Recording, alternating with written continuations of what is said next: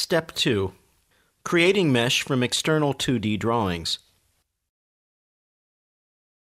Switch on the 1.2 Dot Creating Mesh from the external 2D drawing preset view in the Navigator.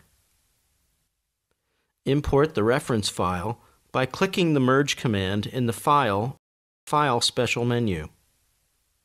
Browse to the Advanced Modeling Library folder and select the DWG file type. Select the Mesh Contour Lines.dwg file and click the Open button.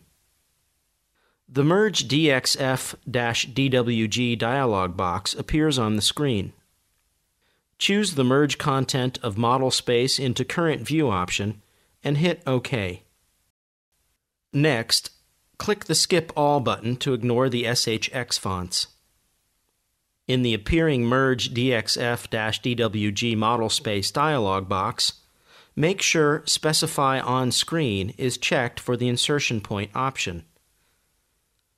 Next, click the bounding box node Radio button and select the top left button as the anchor point. Click the Merge button and place the drawing as shown. Now you have to define the contour of the mesh. Select the Mesh tool and activate the Rectangular Geometry method in the info box. First, click at the top left point of the rectangle, then click at the bottom right corner. Select the newly created mesh. With the Mesh tool still activated, hold down the spacebar to activate the magic wand. Drag the cursor over the first level line and click. The new Mesh Points dialog box appears on the screen. Verify that Fit to User Ridges is selected. Click OK to create new points along the contour.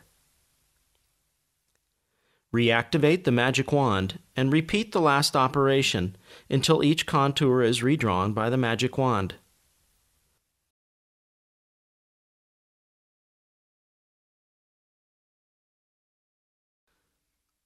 When you add new points to the selected mesh, you'll have three possibilities.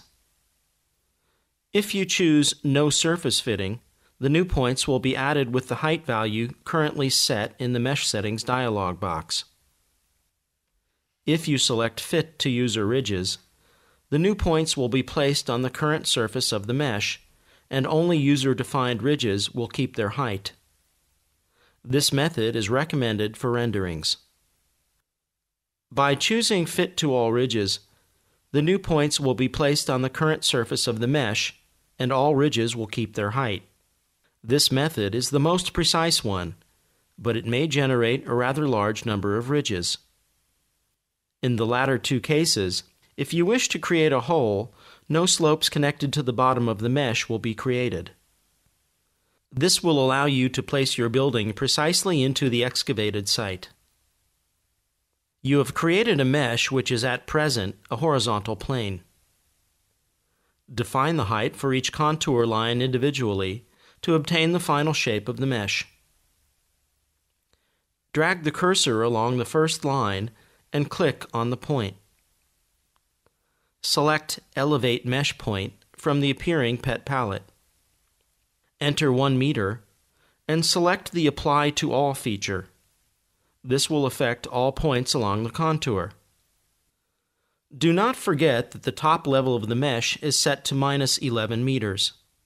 When modifying the height of level lines, this value serves as the reference level from which the new altitude is measured. Follow the same process for the remaining level lines as shown.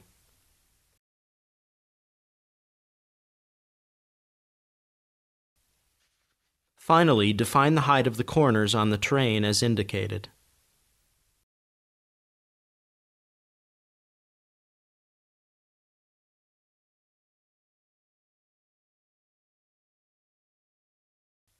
Once you've finished the creation of the terrain, activate the perspective view to check your design in 3D.